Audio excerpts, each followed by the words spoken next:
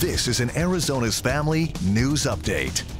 Well, good Friday morning to you. I'm Gina Maravilla. Here are the latest stories that we are following from the Arizona's Family Newsroom. The confirmed COVID-19 case count in Arizona is shooting up.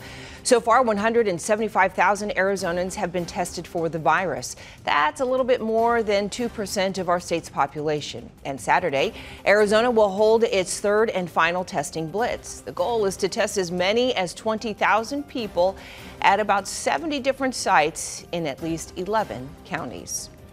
Well, CVS is opening 10 new testing sites here in Arizona. 7 of them are in the valley. Remember, you're going to have to meet CDC guidelines for testing and register in advance for an appointment. And Fry's is turning Tempe Diablo Stadium into a drive-through test site. That starts at 8 o'clock this morning. For all the testing this weekend, you have to register and make an appointment ahead of time. We have a link to all the different testing options on our AZ Family News app.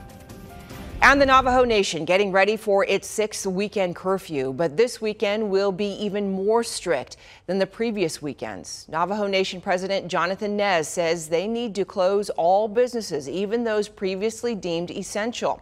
The 57-hour curfew will take effect tonight, running through Monday morning. Officers will be out patrolling to make sure that everyone is staying home. And if you're in a place where you think you can help out others, consider donating to the Salvation Army's virtual donation drive. Their goal is to raise about $100,000 this week to help Arizonans. Donations will assist with food, water, rent, and utility bills. To donate, you can text AZGOOD to 51555 or visit azfamily.com/go-to/donate.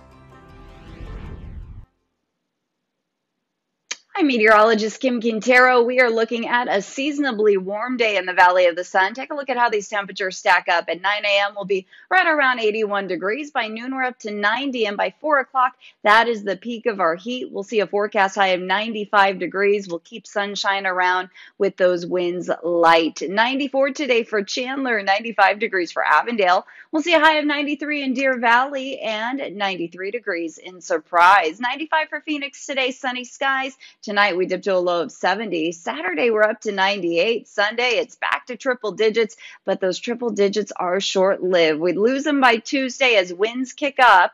Temperatures come back down. Wednesday, our coolest day of the week, 90 degrees, and we're not expecting any rain over the next 7 days.